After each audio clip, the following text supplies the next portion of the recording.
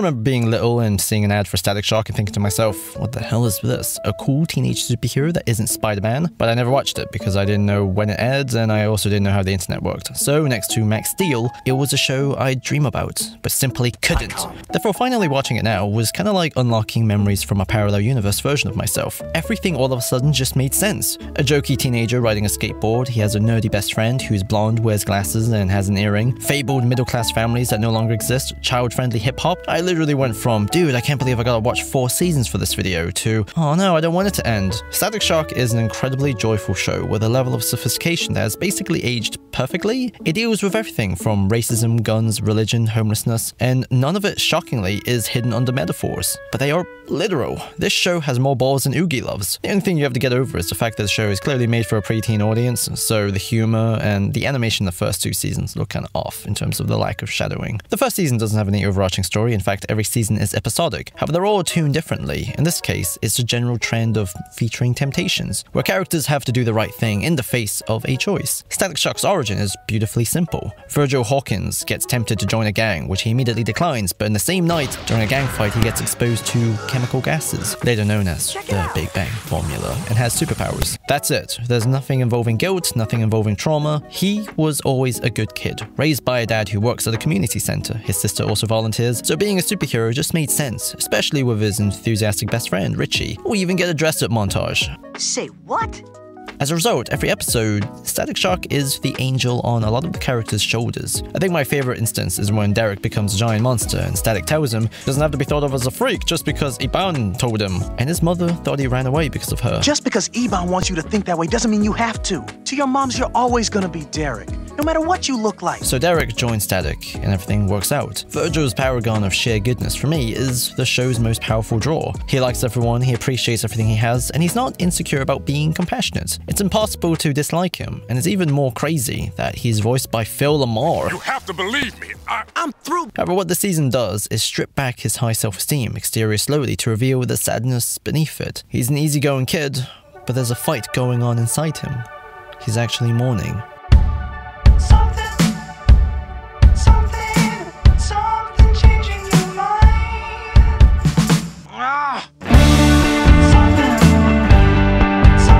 Virgil lost his mother. She was a paramedic who was killed by a stray bullet during the Dakota riots, which leads to Static's deep hatred of guns, but it's been 5 years and he's still unable to process it. Lately, I haven't been feeling up to coming here. Subsequently, the villain of this episode is an overachieving Asian kid who's like the Hulk, and right now he's mad over not getting the perfect score for his parents. The key to reasoning with him comes in the form of something Virgil keeps avoiding: family home videos of his mother, as his father and sister prepare for her memorial. However, Richie gets Virgil to watch, and he learns something really special. Oh, he's not bad, honey. He's just cranky. Doesn't even know why. Sometimes you have to let him work through that cranky. Such wisdom is then used to calm the kid down, who didn't even know he was a monster, and now he's getting the best help. Static Shock is a very preachy show, and it's incredibly endearing because of it, not in spite of it. For the reason that the real content of every conflict isn't the spectacle, at least for me anyways. It was the sheer emotional release that came from seeing an anonymous person with no obligations to help others. He's usually not family or have deep personal relationships with his opponents, but he always provides social support. At the memorial service, Virgil speaks. I miss my mother so much, I forced myself not to think about it. But now I know that was wrong. I've learned something just recently that's very important. My mother's physical being may be gone, but her spirit is still very much alive within me. This entire episode reveals that his entire being is a compilation of the lessons taught to him by his environment. His compassion and his strength was a gift from the love he received. So when he sees others who lack it and go down the wrong path, instead of compromising himself, he gives them the love he received. And the strength is sustained by the same strength he has from living with the pain of not having a mother.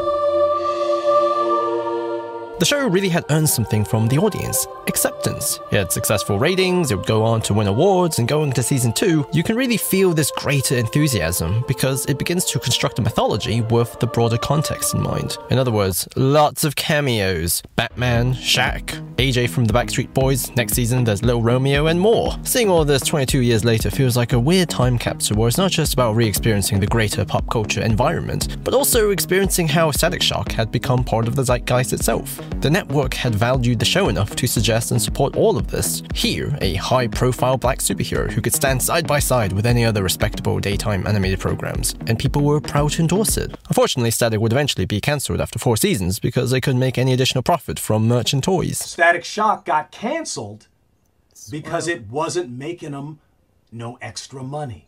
So we were the top-rated show and had won a Humanitas Award, but, like I said, back then, they didn't care about quality in cartoons. It was just about Toys R Us. So f***ed up. But in the end, we have an episode of Static Shock called Static Shack. That's something worth valuing, I guess. I love how even Dwayne McDuffie was like, why was this episode so good? I thought the Shack episode, for instance, revealed a lot about Virgil's character and his relationship to his community. Virgil's dad brings about an old friend. It's Shaq. He's a well-mannered chill dude who actually likes Sharon's cooking, which is whack because the joke is that it's always bad. Shaq even promises to play basketball with Virgil, but they constantly get interrupted. However, in the end, they have the time. Shaq mentors Virgil over how to balance his double life, the act of appreciating both sides of himself. I break out, find some daylight, turn back into Shaquille. Just your regular 7-foot guy. This is even before he finds out Virgil is Static Shock and helps him take out the bad guys. As Shaq leaves, he appreciates all that he got to experience, but his favorite part of the journey was meeting this teenage boy. Not in that way. I don't mean to reference this episode as representative of the entire season in terms of being goofy. This season does feature both a really brutal episode about homelessness and the school shootings, but this Shaq episode represents a broader retuning of the show's energy, where there's an additional injection of pop culture excitement woven directly into the show's internal mythology. The show is proud of what it is, it's grateful of its opportunity, and it excels at everything it does. This overall, with a lack of a better word, vibe, gives Static a unique presence that transcends the tropes of young teenage superheroes. He's a piece of black culture, and I'm totally the most qualified person to talk about it clearly. Season 3 grapples around variations of the theme, who am I? Like there's a kid called Marcus who's stuck with being seen as a gangster after coming out of juvie. Virgil looks up to Spider, an African superhero. He also reconnects with his heritage. Richie becomes a superhero gear. Isn't it fun being a super brain? There's a greater sense of personal review and discovery threaded across the episodes, and it's all in the service of exploring what kind of mindset is needed for Static to stay as a hero. This season is unafraid to make him a little bit more cocky, a little bit more angrier. There's literally an episode where he's out of control and he needs to be held back, especially after his overconfidence gets Daisy hurt. Instead of handling business, you were showing off again. That's how she got hurt. You're as much to blame as Puff. It should be noted this episode was produced for season 2, hence the older animation style, but it still fits into this greater seasonal trend. The act of sustaining who he is requires effort, and that is a process this season celebrates when Static meets his mother again. It's not a retcon, it's time travel. 5 years after the Dakota riots, rescue workers are remembered as heroes, which includes Jean Hawkins. By honoring Jean and her colleagues, you also honor her belief that the noblest act anyone can perform is to help another person in need. Virgil, out of the entire family, misses her the most because he's the youngest. He had the least time with her, and those memories now feel particularly fragile with every passing day. I think I'm starting to forget who she was. But through Nina, he has the chance to save her, and he tells her everything, begging her to stay off the streets. If you are my son, I'm so proud of what you're doing. However, she receives a call about injured kids, so she leaves anyways because she has to. It's in her nature to help, if she knows she can. So in the present, she's still gone. It wasn't like your mother to hide from danger, Virgil.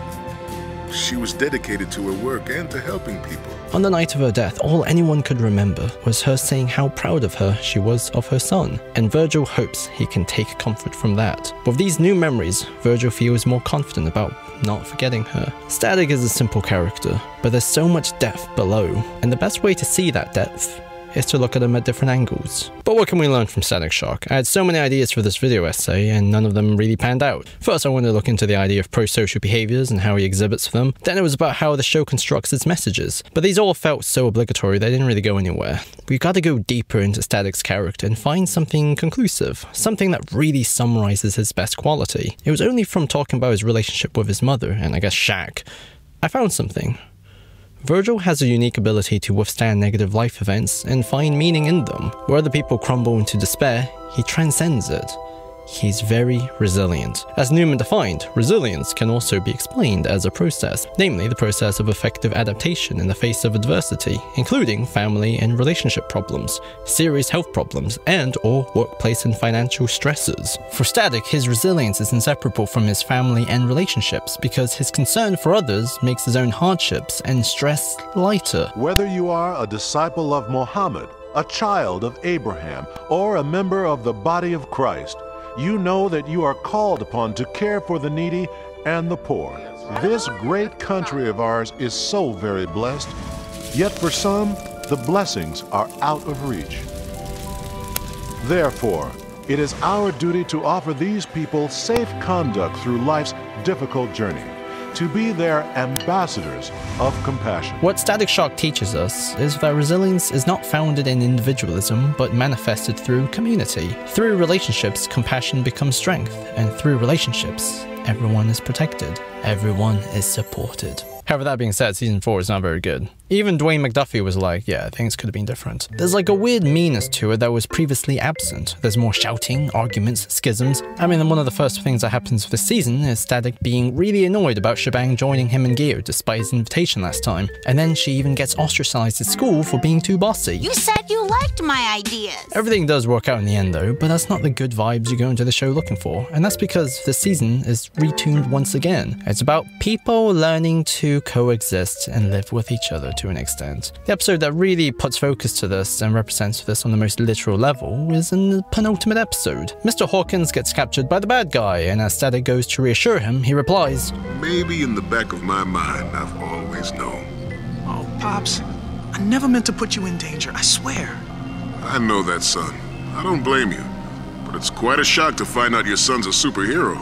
Virgil's dad is a truly wonderful man. He's kind, compassionate, and despite his own experience with racism, he's not bitter. He's accepted reality as what it is and still holds on to his integrity to do better, believing in fairness and building something from adversity. That kind of hate feeds on itself.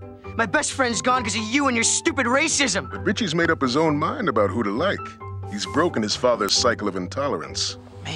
Virgil has modeled a huge part of himself from him. He's eternally grateful of his presence. However, he's always hid his Static identity because he just can't take it if his old man wouldn't accept him. Do your folks know where you are, young man? This is what happens at the end of the episode, in fact.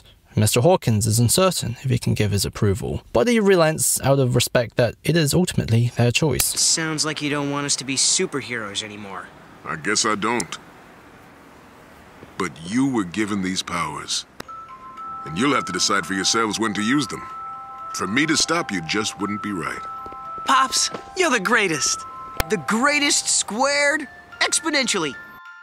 What I wanted to do with this video was just to push everything I felt into words and let the show speak for itself. And upon stepping back, what I saw is a show about values. As an early 2000s show, there's a trust it presents between individuals and institutions, individuals and communities, and even individuals between individuals from different sides. It's almost alien. The episode that dealt with Richie's racist dad doesn't end with him being consumed by racism so much that he dies or something, but he realizes he's wrong from his son running away, and Mr. Hawkins still extending out his hand regardless. It is through valuing him as someone who still deserves help that he changes. And Richie's dad would go on to be a common background character who's fully integrated into the diverse cast. A lot of the antagonists who surrender get the help they deserve. The Dakota police support Static, and the media treats him with respect, while everyone are just sort of naturally orientated towards goodness in general. On one hand, this could be argued that it's pretty naive and made for babies, but on the other hand, watching it in 2024, it felt something useful for the soul. Static Shock paints a world that's in progress, where it still features many problems we still face today, but it is still progressing towards a better place, and instead of making it an explicit message, it treats it as what it is, an ongoing process. The last words of the show is literally, "Yeah, they can't get rid of us that easily." Which is pretty ironic because the show got cancelled. But trust produces trust. Resilience produces resilience. Progress is possible because just look at Virgil and his parents. They gave him these values, and he gives it to everyone else.